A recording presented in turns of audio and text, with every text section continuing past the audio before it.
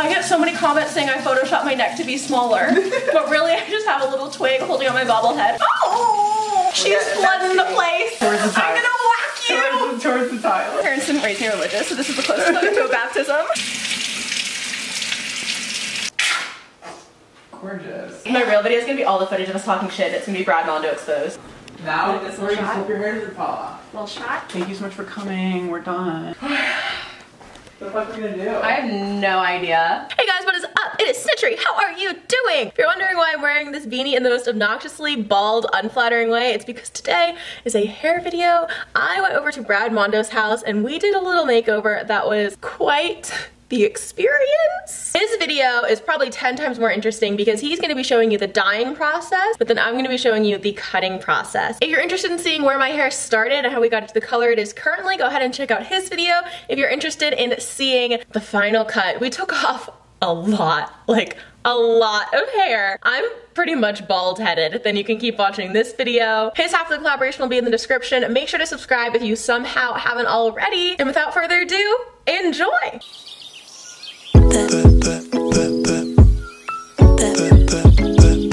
Hi guys, it's me. Hi guys, so like I said in the intro, I'm here with Brad Mondo, literally still blowing my mind. He's like, I'm sure you've heard of him already. He is the hair guru here on YouTube. We're gonna be doing a little Q&A about like the YouTuber industry, maybe a little bit about the beauty industry. I'm gonna be answering some of your questions. Just spill all the tea.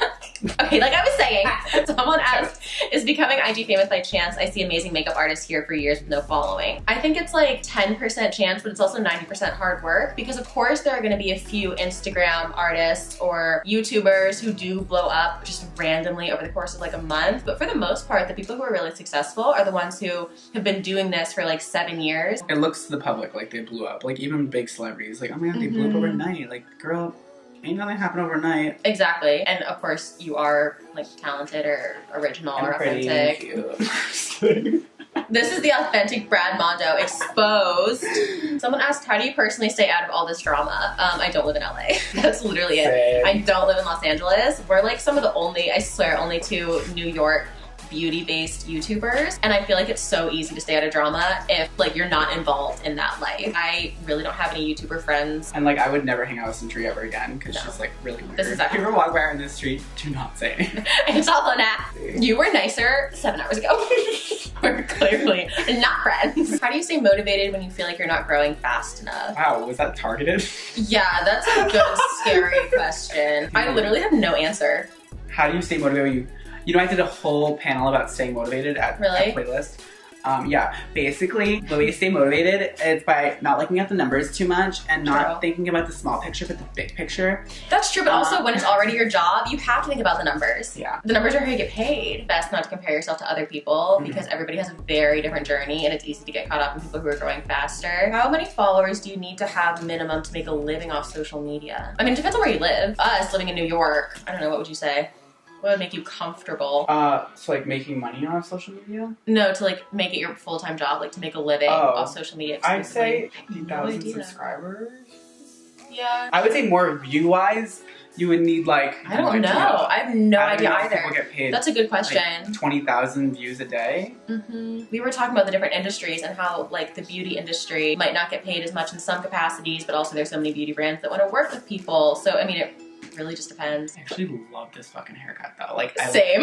Like I'm living for this like bang moment and like the fringy sides. It's really cute. You look very edgy. She's edgy again. I was so mundane and sad for the longest time. How do you deal with the pressures of putting out content that pleases everyone?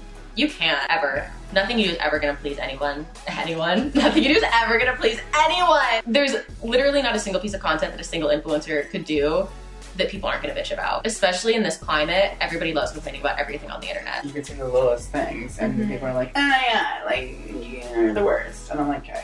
It's also, I feel like, once you start trying to film things that a YouTuber would film or like really following trends and giving up your own authenticity and trying to please everyone, that's when you're either gonna burn out or people are gonna realize you're not loving what you're doing and aren't gonna wanna watch anymore. Yeah.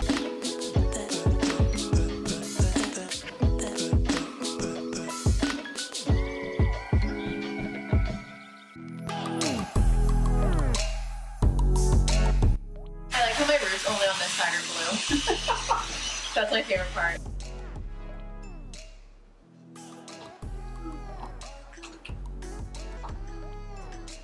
Oh, look at that professional little hair scissor. Oh my god, we stan. We stan. Ah, that thing is so cool. You just freak out when I did that first piece. You're like, wait, what the fuck? I mean, yeah, I want to say I trusted you, but yeah. Wait, that thing is so cool. It just thins it out. I'll call you in like a month and be like, I bought your fancy hair tool. I'm bald now. I wish somebody would make a video of me being like, Brad annoyed Snitchery for 10 minutes straight. Stop. That's what the video is gonna freaking be because during the whole Q&A, I hope so. we're catty. We've been answering questions for like, you know, maybe 2 hours, and then we did our hair for 6. Yeah, we did also a Q&A on his channel, so it's been a bit. I'm gonna get the Draco Malfoy comparisons again, and I'm gonna live. I can't believe my hair is just straight from not flat ironing it. I am in shock. This has never been my life. It's actually not that hard to blow dry. Like, really? Yeah. I'll like wander around in my onesie with my puffy hair. She's just dry. She is chronically dry. I love these little bangs. Did you? I think they're so freaking cute. Isn't it funny though when you sit here for like 7 hours and get your hair done, you don't even like, it's not really like a big shock because you're like, you've been through the whole experience. Like to me, like this just looks like your normal hair. Like, yeah, literally same. Like, it look more fun now. I agree. I couldn't have looked less fun. Can you just stop touching your head for a second and then we can just like finish it up? Yeah, there you go. You look rich.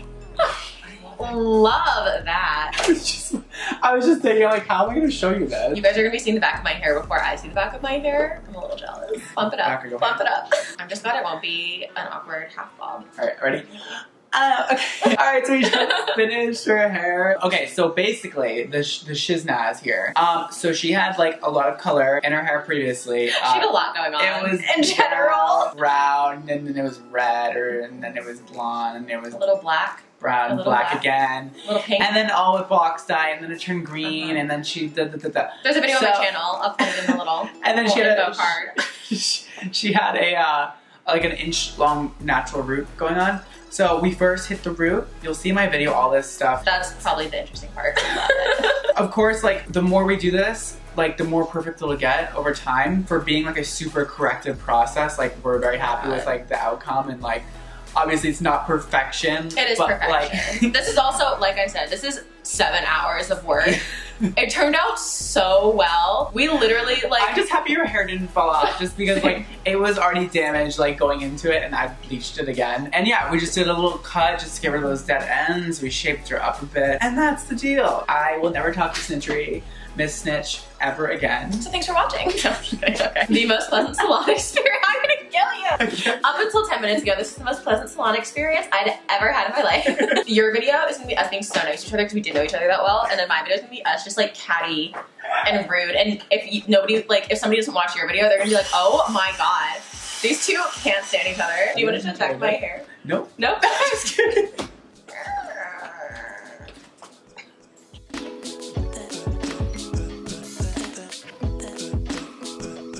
Oh, is that what you were doing? I was trying to turn you all the way around. I thought you were just like turning me around to show the back of my head. I know we were doing a full circle. Literally the coolest person I met in New York. Also happens to be the only influencer, so.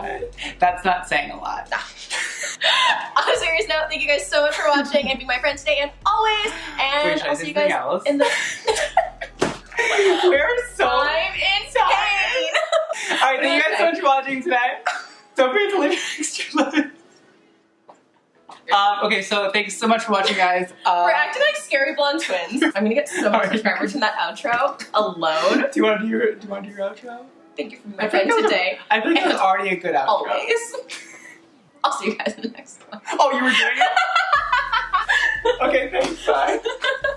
And this is how she turned out. So when I was at Brad's house, it was so late. It was like an 8-hour process. And he was like, listen, when you tone hair, sometimes your hair is gonna turn a little blue at the roots because my roots were so much lighter than the ends. So he said next time you wash it out, it'll be fine. I did wash it once, but not with any like clarifying shampoo or anything. So it has gotten a little less blue, but I am platinum, baby. I'm so freaking excited and so thankful. It was an absolute dream to collab with him. Super nice guy. I'm gonna bug him till the ends of the earth because there's so few New York influencers and your girl needs more friends. Again, make sure to check out Brad's video if you haven't already, and thank you for being my friend today and always. I'll see you guys in the next one. Mwah. Bye guys.